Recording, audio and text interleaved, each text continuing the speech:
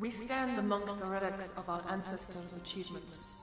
Ancestors who, by nature, we as a species desire to surpass and humiliate with our own greatness. The pharaohs ensured their immortality when they left their mark upon the earth. Many lives were lost during the construction of the pyramids.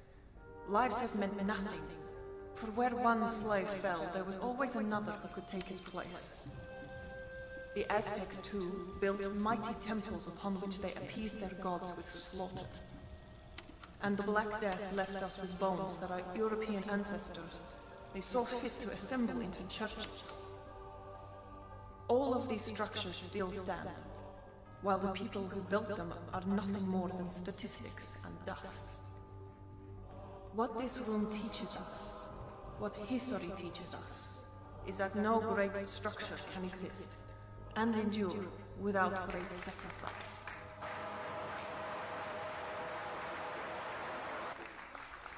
But Winter's Court does not believe that another smear need be left on humanity for the sake of creating something greater than ourselves. We do not believe that it is only brutality which leads to immortality. That is why we brought you Elysia.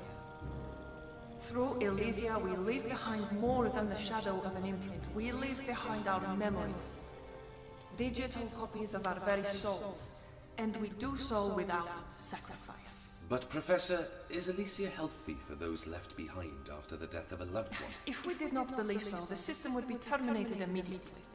On the contrary, our figures show the grieving process is not at all hindered by Elysia. Is it ethical to turn memories into a commodity? Should Elysia not be accessible by everyone? You exaggerate. We believe that all souls have worth. Only people whose souls are deemed harmful are refused entry to Elysia, and such instances are rare. We will not deprive everyone of Elysia because of the actions of a small few. That is ethical. Ladies and gentlemen, we stand at the helm of the single most important development in the history of the human race.